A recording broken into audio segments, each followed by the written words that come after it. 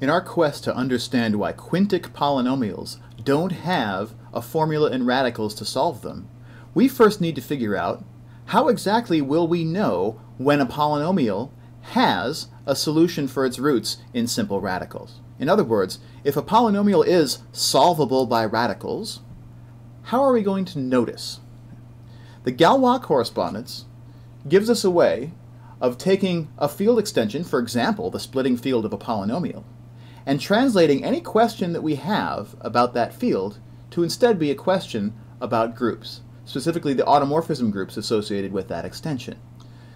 So in our last video, we talked about why the quadratic and cubic polynomials have simple formulas and radicals, and we kind of backed up from knowing the formulas themselves, which we can just find out there, right? And figuring out what the splitting field of those polynomials has to be like, what the structure of that splitting field has to be like in order to have such a formula. So we came up with a characterization in degrees 2 and 3. What we want to do now is take a step and make that more general. For any polynomial whose solution can be found with a simple formula in radicals, what does the structure of its splitting field look like? And then we want to hit this with the Galois correspondence to turn that question, what does its splitting field look like, into a different question about groups. What must its automorphism group look like? So when we left off, we were talking about the cubic formula and how in order to solve any cubic equation, to find the roots of any degree 3 polynomial, we need to make kind of at most these 3 simple extensions. And each of those extensions is a simple extension by an element which is just an nth root, in this case just a square root or a cubed root. So at every step of this tower, we're just adjoining one element, which may or may not be new, but in general it might be, whose power belongs back to the previous step in the extension. So as we take powers, we go back down the tower. So what's the generalization that we want here? The generalization for a polynomial being solvable in radicals is going to have to do with the structure of its splitting field. So let's talk about the field that we built on the previous slide. We're going to call that field a radical extension of the base. If it has that same kind of structure, first of all, that we have to have obtained it by building a tower starting at the base and taking finitely many steps to get to the top. But then when we take those steps, each of those steps is a simple extension. So we're extending just by a single algebraic element each time, and that algebraic element has the property that some power of it lands us back in the previous field in the tower. So it's a tower with finitely many steps, each of which is a simple algebraic extension by an element whose ijth power is in the previous step of the extension, the previous step in the tower. So in our quadratic formula case, we found out that the splitting field for any quadratic is going to be of the form q adjoin the square root of b squared minus 4c. So that square root is playing the role of our algebraic element here, alpha 1, in our simple extension. And the power, I sub 1, is 2, because if we take the second power of this element, we land back in the base field q. And so it could be, if p was irreducible, that we have to extend that square root in order to split our polynomial. But in general, if p wasn't irreducible, then the splitting field will just be some subfield of q adjoin the square root of b squared minus 4c. So we have to kind of allow for that little bit of wiggle room. That wiggle room is even more important in the cubic case. We saw how in order to split a cubic, we might need to adjoin 3 elements to q.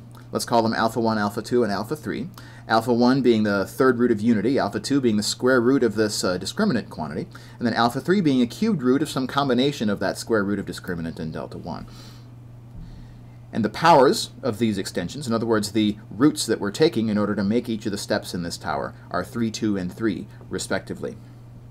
So we might need all of these extensions, but we actually can't have all of them be non-trivial. So not all these are going to be necessary. So in general, we again are going to have a subfield of this extension. We'll split a cubic. And so we're going to say that a polynomial is solvable in radicals. In other words, we will be able to find a simple formula in radicals to discover its roots starting from its coefficients if its splitting field is a subfield of one of these radical extensions. And if we're talking about polynomials that begin their life with rational coefficients, then we want the splitting field to be a subfield of a radical extension of the rationals.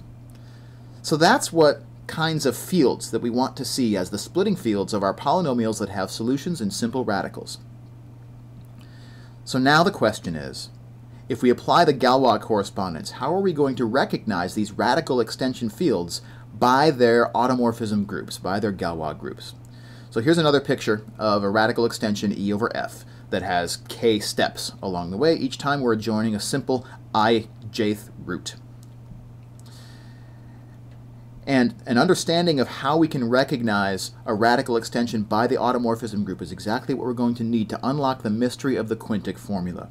Because Galois groups of quintics, it turns out, can be very much more complicated than Galois groups of quartics, cubics, and quadratics. So what do we see here? First of all, we see a sequence of intermediate subfields between F and E. After all, that's what this tower really gives us, is it gives us one particular sequence of subfields that are intermediate between our base and our radical extension. Those are the E0s, E1s, E2s, up through EK minus 1s. And all of the extensions, all of the steps that we're taking up this tower, all have a lot in common, right? Each time we're just adjoining a simple kth root of some element which was in the previous field. So what are the similarities? The similarities are telling us that, first of all, when we make these extensions, if we have enough roots of unity at our disposal, then each of these extensions is going to turn out to be normal, because the roots of these minimal polynomials will be the ijth root of alpha j, and that number multiplied by all of the ijth roots of unity. So as long as we have those roots of unity at our disposal, these extensions, every step of these extensions is going to be a normal extension. Moreover, that's going to let us characterize the automorphism group of each one of the steps in this tower. Because the automorphisms have to send roots to roots of these polynomials, it's going to send the ijth root of unity to some power of the ijth root of unity, because that's the only differentiation between the roots of these minimal polynomials. But if our automorphism group is made up of automorphisms that have that form, so if we say phi sub r is the automorphism that sends the ijth root of unity to the rth power of the ijth root of unity, then because they're so simple, we see that the composition of phi r with phi s is just going to be phi rs, because we're going to raise this root of unity to the rth power and then to the sth power, and exponents multiply when we take powers of powers. But because multiplication of integers is commutative, phi sub rs is the same thing as phi sub sr, which would be the composition of phi s with phi r. So what we see here is, because the structure of the automorphisms here of these extensions has to be so simple, we end up with automorphisms that commute one with another. So all the automorphisms of the automorphism groups of each step of this extension up the tower to our radical extension, those automorphisms will commute one with another. And that is highly significant. So let's wave our Galois correspondence magic wand and take this sequence of intermediate subfields and instead give us a sequence of intermediate subgroups between the Galois group of the total radical extension E over F and the trivial subgroup thereof. So we wave the wand and we get this sequence of subgroups. Now, according to our Galois correspondence theorem, the fact that we observed that all of the field extensions up here were normal extensions, again, as long as we have the roots of unity to play with, that will also imply that the subgroup containments that we get down here are all normal subgroup containments. So each of the g sub i's is actually a normal subgroup in g sub I minus 1 on the bottom. That's useful. Also, the last part of our Galois correspondence theorem implies that the properties of the automorphism groups of each step of the extension up the tower will descend to the properties of the quotients of those subgroups on the bottom, those normal subgroups on the bottom. And we observed on the previous slide that the automorphism groups are made up of automorphisms that commute at each step of the tower of field extensions. And therefore, the Galois correspondence is going to tell us that the quotient groups of each of these g sub i's by its normal subgroup g sub I minus 1, those quotient subgroups will all be abelian.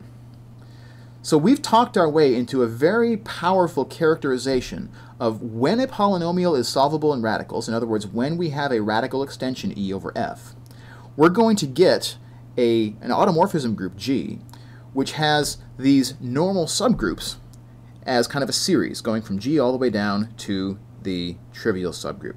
So how are we going to recognize the Galois group of a solvable polynomial? In other words, the automorphism group of a radical extension E over F.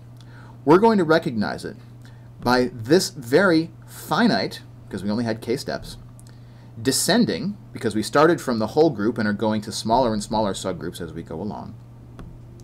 And it's a series of subgroups as we go from left to right here, and each step of that series is a normal subgroup. So algebraists call this a normal series for the group G. Actually, they call it a subnormal series for the group G. Should probably add that word over here, subnormal series. So it's a subnormal series of subgroups because at every step, G sub I is a normal subgroup in G sub I minus 1.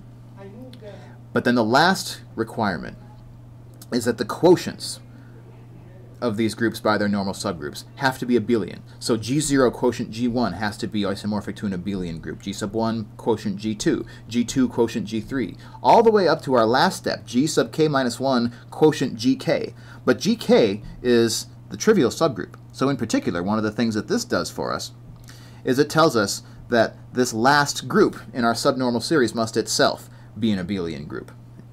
So we're going to recognize the Galois group of a solvable polynomial by having a finite descending subnormal series of subgroups having abelian quotients. But that's a mouthful to say, so we abbreviate it by calling the group a solvable group.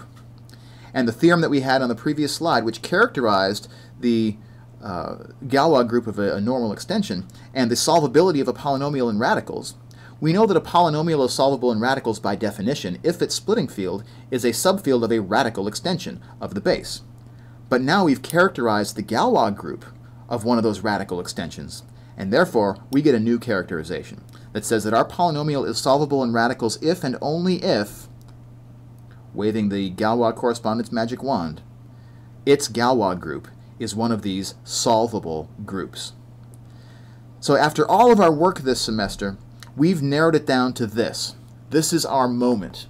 Now we know how to recognize whether a polynomial is solvable by radicals merely using an abstract algebraic property of its Galois group.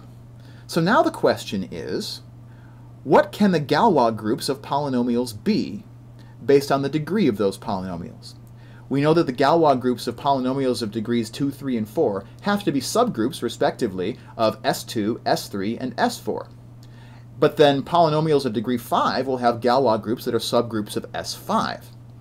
And those polynomials are solvable in radicals if and only if their Galois groups are solvable groups. So it'll be up to us to investigate what happens to the solvability of groups as we proceed in the symmetric groups from S2 to S3 to S4 to S5.